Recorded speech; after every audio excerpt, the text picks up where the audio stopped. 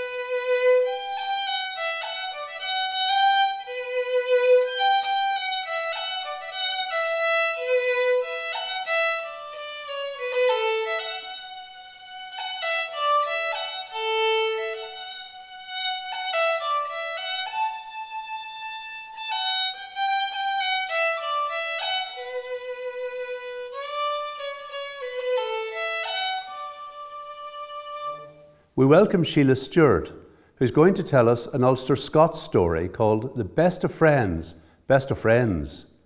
Two women chatting in an Ulster Scots dialect gives rise to a little misunderstanding. My God, Sadie Campbell, is it you? I hain't seen you this lifetime. Where have you been? Aye, it's me all right, Martha, and I'll tell you where I have been. Sick as a dog I was, laid flat out this past 6 weeks. Oh, dinna tell me that, Sadie. What happened to you? Come on over here and sit down and I'll tell you all about it. Well, it all started with a wee red spot in my back. And boys o' dears, it was itchy and wild sore at the same time. Then Mare appeared. So I took myself off to the doctor. Dr. Shoskey it was. Oh, he's a lovely wee man. And he says to me, Mrs. Campbell, ye have shingles. What, says I, shingles? You could have knocked me down with a feather. Says I, sure it's only old folk get the like of that. Oh no, he says, children with chicken pox can pass it on to anybody. And you know, Martha, the wains at the school had it, and me working in the kitchen picked up the bug. It just left me fit for nothing for 6 whole weeks. Old Bella Johnny's ma had to come down and cook and clean and girn about it into the bargain. I couldn't say anything to her. I just had to thole it along with the shingles. And poor Johnny had to thole it too. I couldn't let him lay a hand on me for 6 whole weeks. Well, I never heard worse, Sadie. They say the pain with shingles is desperate. But I didn't understand about Johnny not laying a hand on you. Do you mean ye and Johnny, how can I put it, still have like relations? Oh, certainly me and Johnny have relations all over the place. My Johnny has a very big connection, you know. Aunts, uncles, cousins. Oh, I didn't mean that kind of relations, you idiot. I mean like intimate relations. Oh, I get you now, them kind of relations. Oh yes, my Johnny is a very regular sort of a body. You could set your clock by him every Saturday night on the dot of 10 o'clock. You can see him building up to it all week. Come Saturday, he's like a coiled spring raring to go. Oh, I didn't know how you can stick it, said he. I put a stop to all that, carry on with my William. As soon as a wee lad was born after the 12 wee lassies, it was out with a double bed and then with the twin beds. Says I to William, there'll be nae mair hanky-panky in this house. And I never had a bit of bother from that day to this one. Well, now I ken why William Close goes about with a face as long as a lantern spade. You're a hard woman, Martha Close. But here, wait till I tell you. My Johnny got himself one of these smart phones. He's took to it purple wheel like a duck to water. He's on this internet every turn round. He can shop and all on't. He has bought a wheen odd things, and they all come wrapped in brown paper parcels. There's a pair of fluffy handcuffs hanging over the head of her bed. Says I, what's them for, Johnny? And he just looked at me with a wee funny grin on his face. I'll tell you later, he says, but he hasn't told me yet. And here, he's got this book, 50 Shades of Grey it's called. Reads it every night, he does. He says it's all about a new breed of sheep with grey fleeces instead of white. He's thinking of getting a wheen for the farm. Do you know, I'm starting to dread the postman calling with any more brown paper parcels. He looks at me a bit funny like, and he's winked at me last week. I didn't know where to put myself. Look here, said he. Listen ye to me. You need to take a firm hand here. Your Johnny must be having a midlife crisis. A what? A midlife crisis? It's when some middle-aged men folk lost the run of themselves. It's like the blood rushes to their heads. They do daft things, acting like teenagers, dressing up in fancy clothes, putting gel in their hair and slapping on aftershave, smelling like a bed of roses, eyeing up young women. This smartphone Johnny has is a definite sign of something wrong with him. You hate to clamp down on him or he'll hear you jumping off wardrobes or swinging from chandeliers, and God only knows what other ideas he has in his head. Take my advice, tober him now before things get out of hand. Well, I dinna know, Martha. It's all a mystery to me. But I know it's Saturday the day, and Johnny'll be up to high do. I hate to be off with mysel now or I'll miss my bus. Granted he had a wee chat with you, Martha. See you next week, I'll be well. And Martha, here's a bit of advice for you. Push them twin beds together and put a smile on William's face. All the best to you, Martha. Cheerio now. We welcome young Portrush flautist Laura Finlay, who's going to play Danny Boy or Londonderry Air, Call It What You Will.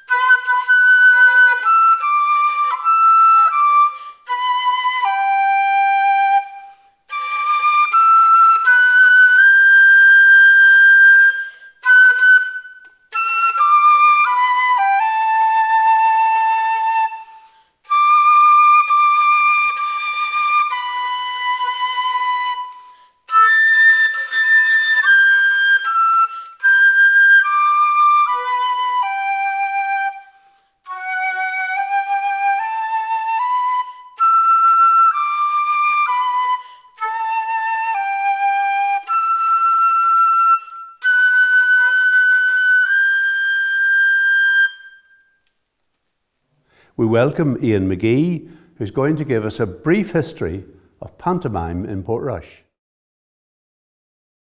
The year was 1952.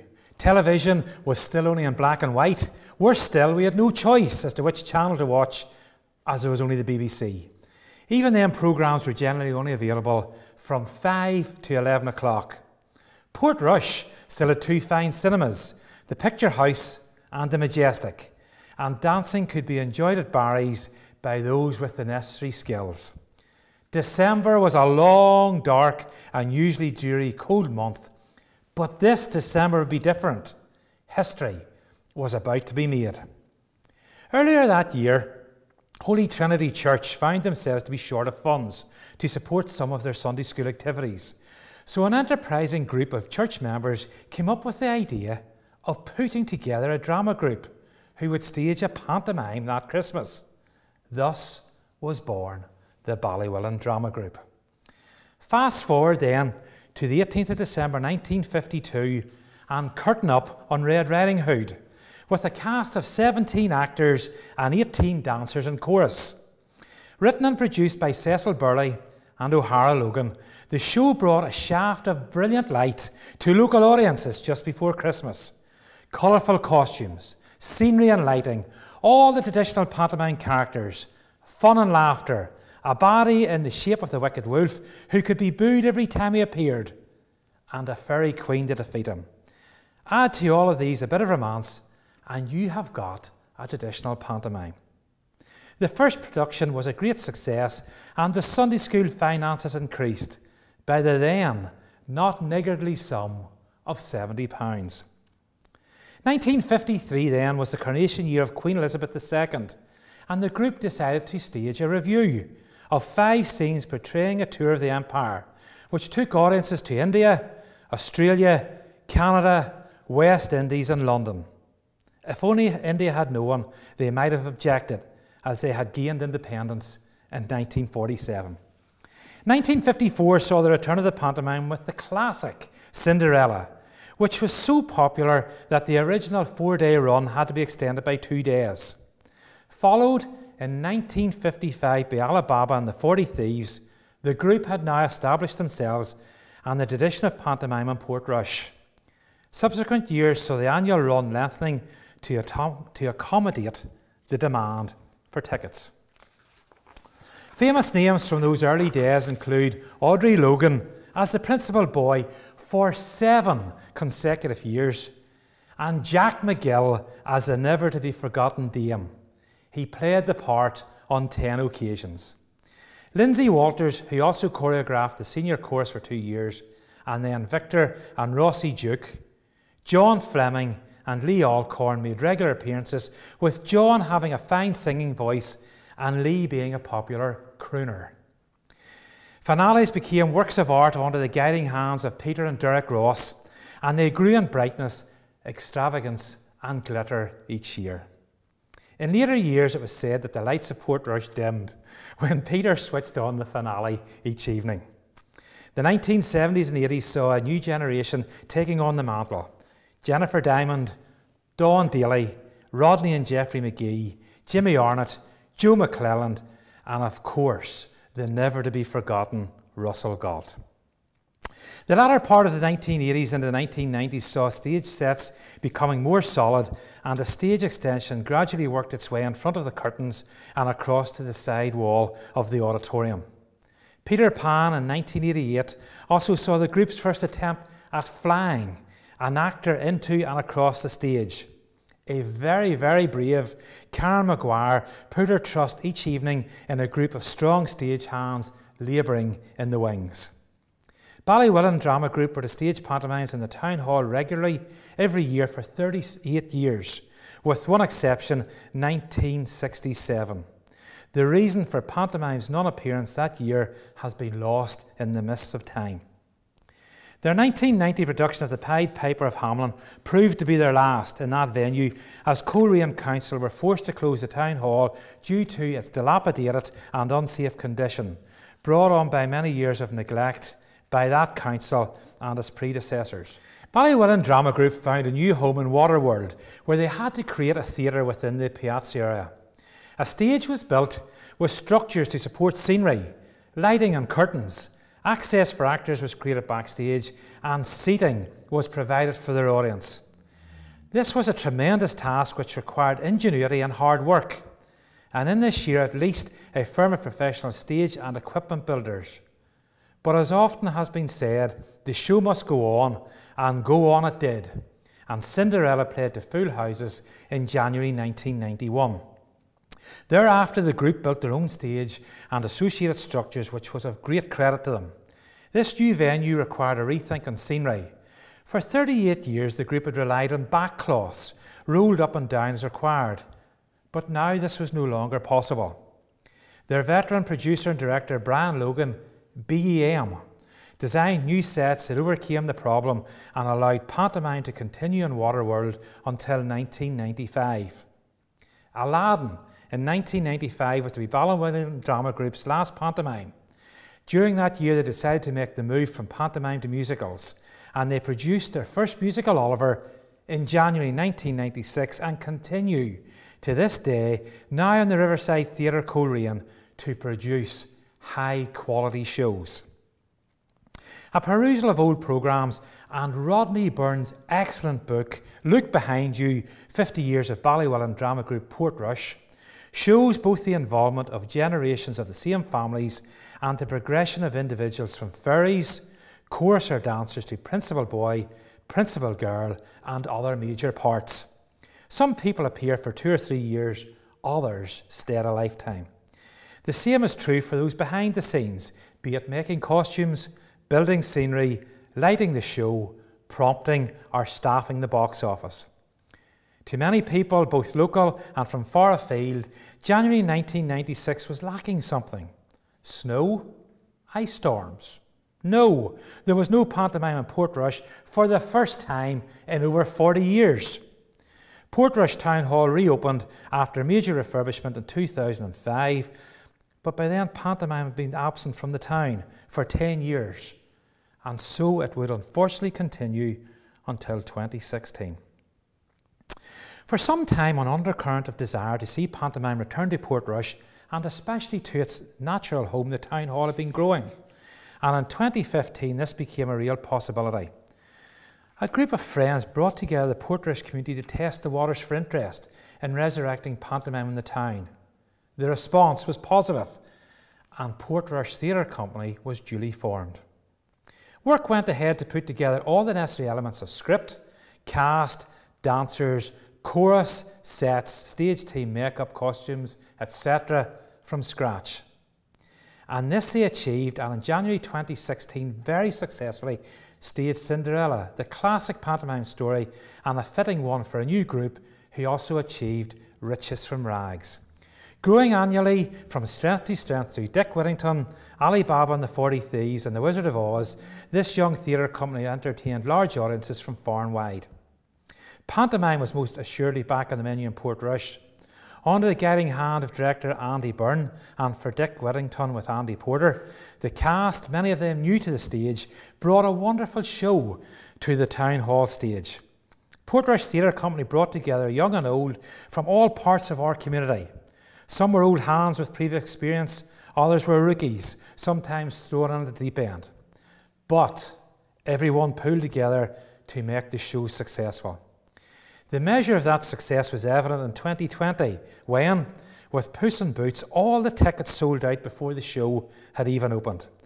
To have the Town Hall auditorium reverberate to laughter, songs and music was itself a delight to many people. A tradition has been revived in Portrush, and we hope it continues for many years to come. Oh, Lord, oh. Oh, yes, it will.